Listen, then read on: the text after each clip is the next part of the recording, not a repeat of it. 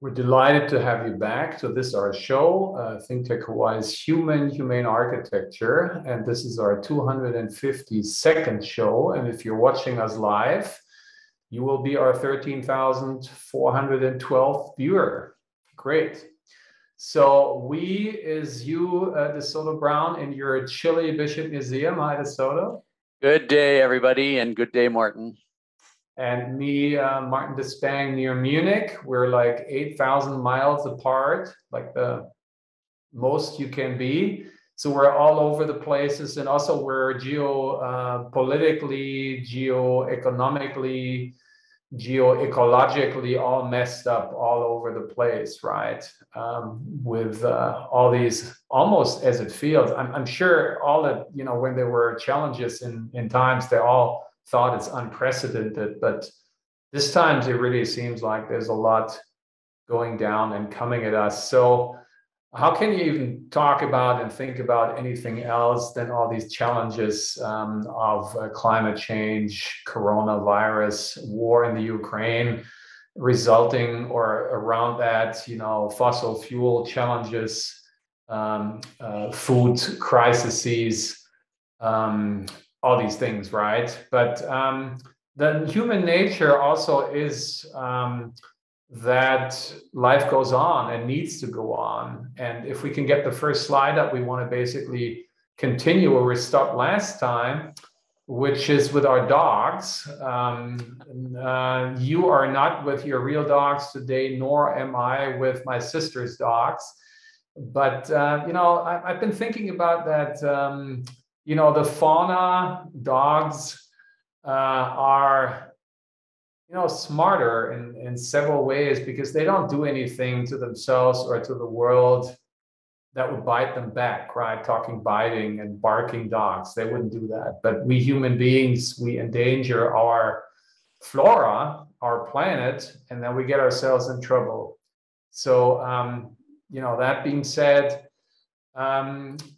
people in these challenging days, they try to hold on to things they know, to sort of practices, proven practices, so to speak, to traditions. And these traditions embody through, for example, things we wear, right? The attire. Mm-hmm. We've been talking about last time about cultural costumes that in your case, and in my case, our cultures sometimes somehow turn into uniforms because economically, that's how we lure people to the Oktoberfest, and we show off with our dirndls and lederhosen, and over there you basically show off with a hula skirt and with a coconut bra and the like, right? Which is not how people would have, to dress anymore. It's actually sort of inappropriate given that we have changed as cultures, but we pretend to still be like that. And that's a little odd, right? In several ways. Yes. And so, but speaking positively, this is the anniversary, the 50th anniversary of the Olympics that we had in '72 here in Munich. And this is sort of, we have currently the week where there are the most events going on to celebrate that and also to commemorate that, because it was also the fair that tried to be tragically interrupted by a bad terrorist attack that was targeting the Israeli athletes, and several of them lost their life, including one German police officer. But always remembering that, and there's certainly place for that, to remember that, rightly so. But they didn't let this basically become the main memory of the game. The main memory remains that Germany really tried to get over its darkest days before that of the Third Reich and present and represent itself as a new democratic culture that, thanks to you Americans, had learned the lessons, right? And how does the Waldi, which is the name of the sausage dog, wiener dog, Dachs dog, play into that? So that fascinated you.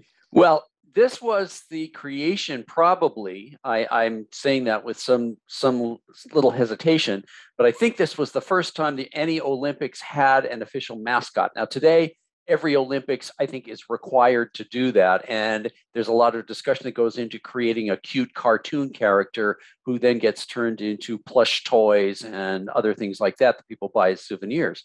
Well, in 1972 in Germany, they created this striped, multicolored dachshund / wiener dog. And his name is Waldi or Waldi. And he is a cute symbol of Germany. We were discussing what other German symbols could there be. Well, a German Shepherd dog is also a symbol, but that is a aggressive dog that bites and barks and is used by policemen and military. So we don't want that. By the way, Hitler had one. So and that by was the way, no Hitler go. had one too. So we're not going to associate ourselves with that. We will associate ourselves with this cute wiener dog, which actually was bred as a hunter to hunt badgers. We just discussed that before the show. Badgers being something that farmers wanted to fight against because they kill chickens. But nonetheless, dachshunds today are purely cute and they're purely kept as pets. We also see too in this display that on the left side is a picture of the female uniforms which were created for hostesses at the Olympics, particularly in the Olympic Village. And it's based on the dirndl outfit, which is actually part of native German culture, but it was redesigned to look more modern. It isn't made of the same fabrics. And it's also this nice light blue color, which doesn't have any associations with anything militant, militaristic, anything with World War II. Sunny, bright colors, striped doggy, and light blue uniforms on pretty young girls are all part of a plan to make this more palatable, more attractive, more fun, and more appealing to people from around the world. And in that, they succeeded. Yeah, and that was all gestalted by who's part of the old school of design, Otto Eicher, who created the whole CI, the corporate identity for the Olympics. The mascot was invented by a female employee of his. And again, as you said already, black and red and brown were no-go colors. They were connotated by the darkest days of Hitler and the Third Reich. So only these sort of still virgin and not basically already abused colors were used. And you see here the head of Waldi, and I had one at the age of 6 when I was, and 72. I had a rubber Waldi that you could take the individual rings, color rings off and reassemble them. And I'm missing that. When I look for it, I don't find it. So maybe I gave it away to someone. So the head of Waldi with that light sunny sky blue basically matches the interpreted dirndl again. Yeah, that's something. This is not basically, because we also talked that both you guys loincloths and grass skirts were very pragmatically, utilitarianly derived, right? Because it was like, okay, how can I survive, hunt and farm and and harvest fruits in a way that I don't lose more energy that I can afford. It was as simple as that, because there was no button pushing or shipping in Hess avocados from Mexico or things like that weren't, or buying a Hilo Hati Aloha shirt out of polyester that is made in China. That all didn't exist, right? And so it was with the dirndl. The fabric of the dirndl is loden, which is a very tightly woven wool. And that basically in the predominantly cold times here, which is not just in the winter, brutally cold, but also the summer, we have only maybe 2 handfuls of tropical nights that you have in Hawaii all the time. Maybe we have 10 of these. Otherwise, the nights are pretty chilly. So you need that. But we're not living in basically or just minimally heated buildings with wood fireplaces and stuff like that, what they had way back. We're all having very, very Western standards, which gets us in trouble, because comes the next winter without Putin's gas and oil, we're really scratching our heads. But at least in the past, that was the case. So things basically evolve. So that's one of our favorite topics, DeSoto, we talk about in one of your favorite talks that I always revisit. And before the show, you were just watching what I sent you the link to your recent talk at the Liljestrand Foundation up there where you gave a talk. But the one I'm recalling is the evolution of the tradition of innovation. That's right. Which they tried here with the attributes around. But how about the architecture more particularly? You, of course, Correct. see here already at the bottom right the famous tent structure by Fra Otto and Günther Behnisch on where the sports events were. But next slide. One of our utmost challenges of these days is housing. And that's something we're talking about quite a bit and continue to have to talk about. So in this case here, until 2 weeks ago, I felt bad, but I was always saying what you see at the top right, show quoted, which is the Olympic Village and this terraced high-density housing that's still allowed through the clever way of having these Killingsworth, Larry Stricker, and Ron Lindgren work known planted balustrade troughs, created lots of privacy while being very dense. I was saying, well, that's the best, together with Fra Otto's tent scape, is the best we Germans have ever been able to accomplish, which is quite shocking because that was 50 years ago. So have we not evolved? And I'm very happy to now share with you and everyone else, and we've been talking about that before the show, that from now on I can say, again, the reconnecting to that has happened with this project here. So let's share a little bit. So what of the things we've been talking about impressed you the most about it, DeSoto? Okay, well, there's a lot that's super interesting. First of all, it has the same stepped viewpoint of the same stepped facade that the Munich Olympic Village has. That means that you are set back on the upper floors, and when you look down, there are baffles that cover up the people below you so you don't look down and invade their privacy. And I will say too that the Mauna Kea Beach Hotel does have the same kind of facade too. So that's not totally new. But it also has, so as you can see too, there are these canvas strips or fabric strips that help to preserve privacy. Between each of the lanais of this building, there are planters containing, in this case, a type of bamboo. And so that serves as a privacy screen without it actually being made of an inert material. This is a passive structure. It is self-sufficient. It has, as you could see, photovoltaic units all cover the entire roof. It also contains gardens for people who live there to grow their own food during, admittedly, the brief summer season that Germany has. And it's got a lot of other innovative features for the people who live there. We were discussing how this was a piece of government property. The city sold it. They sold it to they had a competition for architects to design something for the site that would be passive, that would be innovative. They successfully got a particular couple, were the winners of that competition. And then the people who eventually bought into the building, because this is all owner-occupied structure, they put the money in to help actually construct it because they put their money in before it even existed. And then the individual members of this, what we would say here was a hui, meaning a group, a business group in this case, got together and they did the research themselves to find the features that they wanted for the installation in this building. And they then stuck together through COVID. They helped educate their kids who weren't in school. They helped each other for anybody who was sick or needed stuff. So what it turned into was a whole social thing. In addition to an innovative building, the inhabitants of the building turned into a successful social group as well.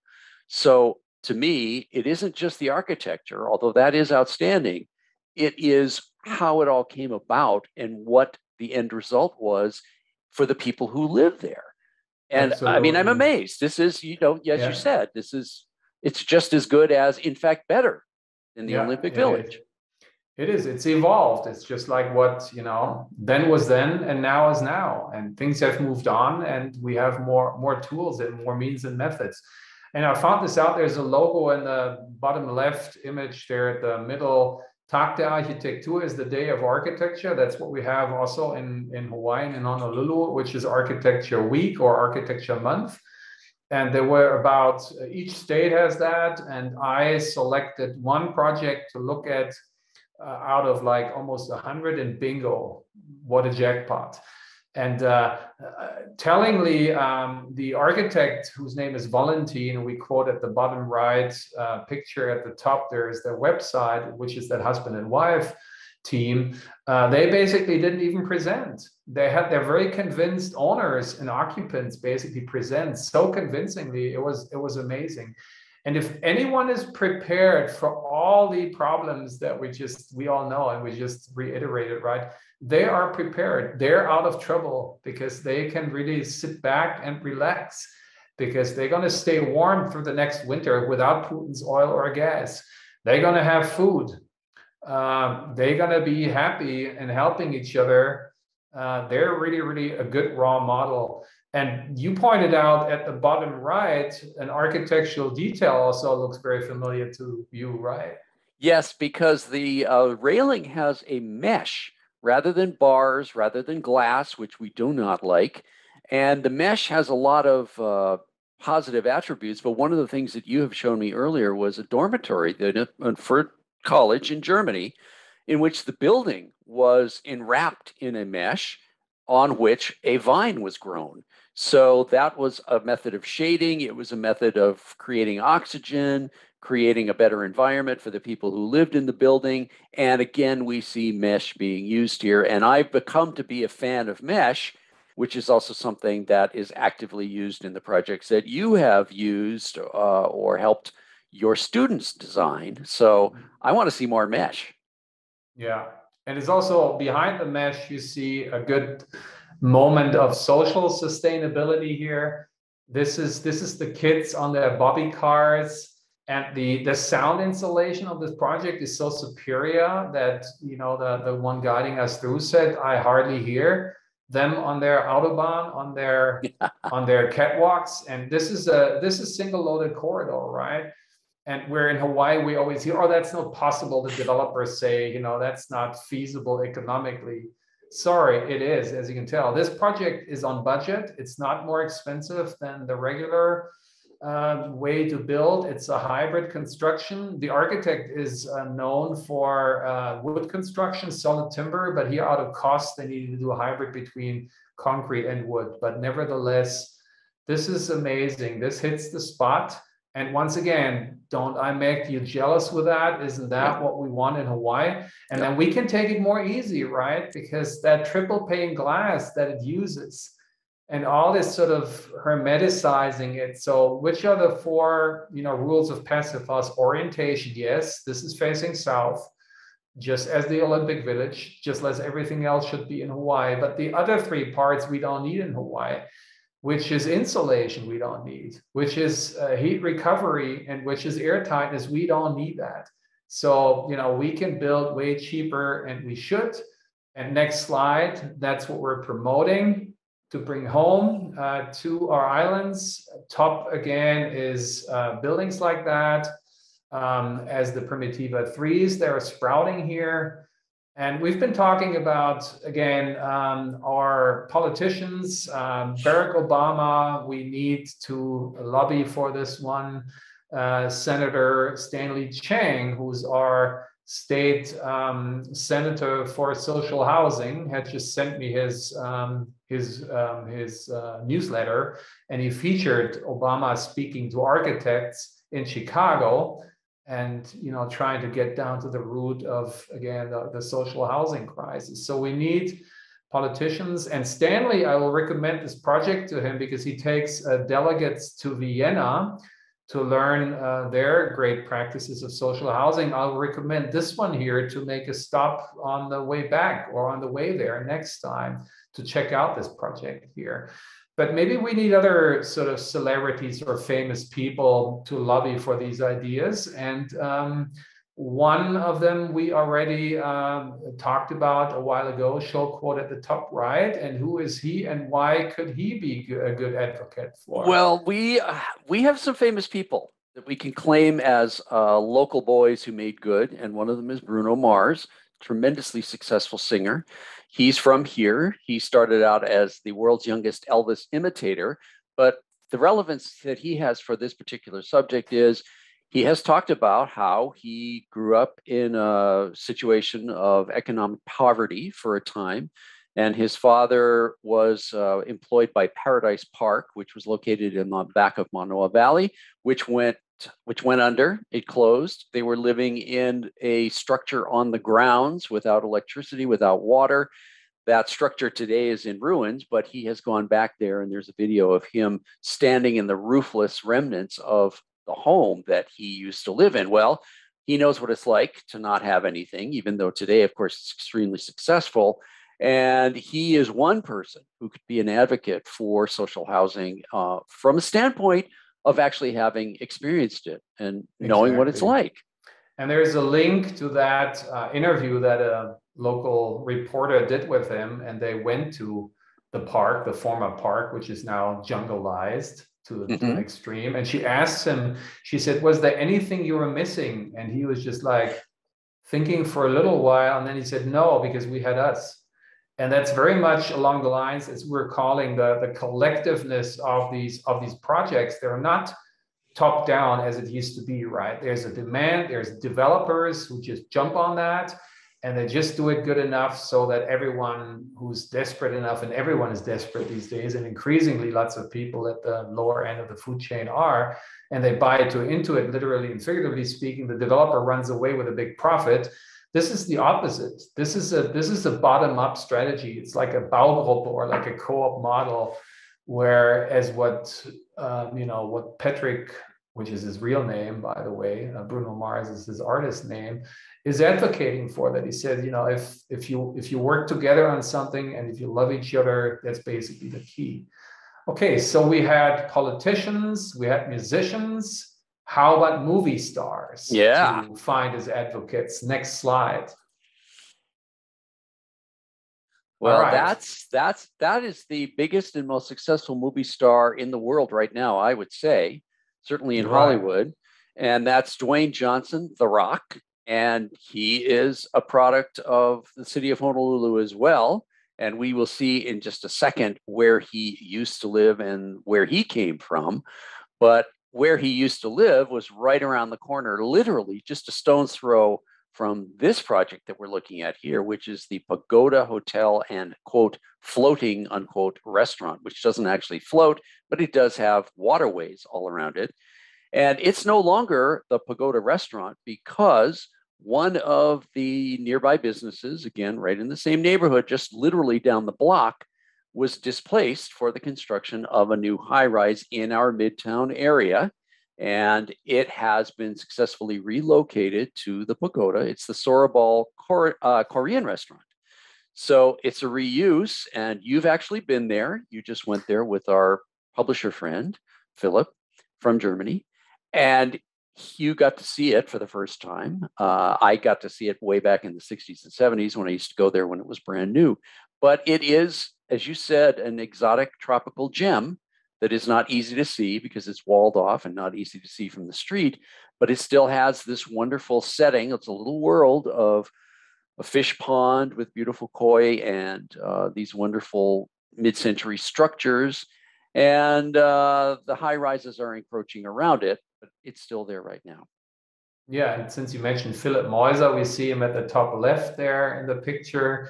That was him when we went there and had our final lunch before he went back, and he invited me. Thank you, Philip. And he charged us to do the guide, the architectural tour guide for Honolulu that we're working on with our team. Back to the show quote at the top right. Back then, we were talking about presidents in architecture. And we see here that Dwayne was once offering to run for president in 2020. and we continue to basically take him up, wanting to take him up on that offer, probably more urgently needing than ever before next time. And yes, we were saying he grew up around the Pagoda restaurant, but let's look more into that more specifically. And let's go to the next slide. And this slide is showing us, actually, we just give a slice of Breeze Block as the only thing we show you about the building. But the top row of slide of show quotes is lining up with a panoramic view of the picture below. And it starts with, at the top left is the Azure, the new blue towers. Next to it is the Ala Moana building. Next to that is sort of this double collage of the new Sky Ala Moana, being comprised of a hotel and an apartment, condominiums. And behind we see the Central, right? And to the very right is the new park buildings that are currently here going up. They're just doing the foundation work. And when that is completed, you will not be able to see what you see very prominent in the center of the picture below, and the second to right show quote at the top, which is Chris Smith's HMSA headquarter building, which goal was a very bioclimatic one, very ambitious, to say never should any sunlight hit any glass. And that's what informed the design of that building. Let's, in the half minute we have left, go to the next slide very quickly, but we won't have time to talk much about it. But this is an appetizer for you joining us again next week, because we will share with you how the Rock Dwayne himself talks about where he lives. There's a link up there to a YouTube. If you're fast enough, you can already snap that and watch it, and then you're better prepared for us next week, when we will reconvene with likely our last episode of the Midtown Flunk development area around the Ala Moana, our volume 17, final one. And until then, please stay very inclusively tropically inclusive. Bye-bye.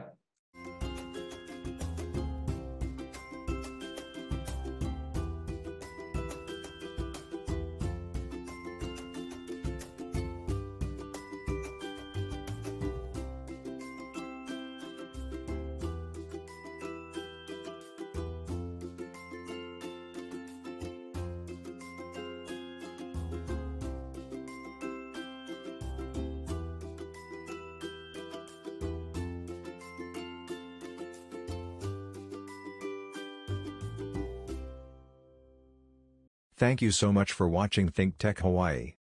If you like what we do, please like us and click the subscribe button on YouTube and the follow button on Vimeo. You can also follow us on Facebook, Instagram, Twitter, and LinkedIn, and donate to us at thinktechhawaii.com. Mahalo.